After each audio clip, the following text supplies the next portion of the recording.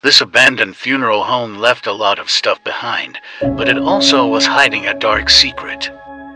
The funeral home was opened by two brothers who became entangled in a legal battle with state authorities about the conditions at the funeral home leading up to its closure. Since the funeral home was suddenly closed, we discovered that they left everything behind, including the dark secret that they had several human cremains hidden throughout.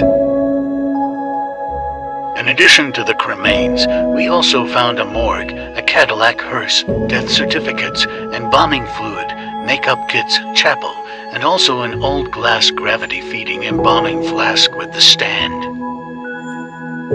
With this much stuff left behind, it's a video that you're not going to want to miss.